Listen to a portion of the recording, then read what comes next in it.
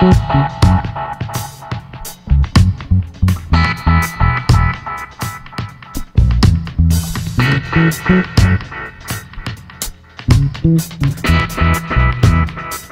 already had a brief first drive in the 2018 Hyundai Kona, and although Associate Editor Reese Counts didn't get a lot of time behind the wheel, he walked away generally impressed. The surprisingly sharp driving dynamics and interior quality were especially noteworthy. Here's everything we know about the U.S.spec Kona. We still need a far more thorough drive of Hyundai's new subcompact SUV, but at least we know how much one will set you back. Pricing starts at $20,385, including $885 destination, for the base front-wheel drive say trim level. That trim, along with the cell, come with a 2.0-liter naturally aspirated 4-cylinder engine and a 6-speed automatic. The Limited and Ultimate get a 1.6-liter turbocharged 4-cylinder and a 7-speed dual-clutch automated manual. Pricing for the entire lineup is below.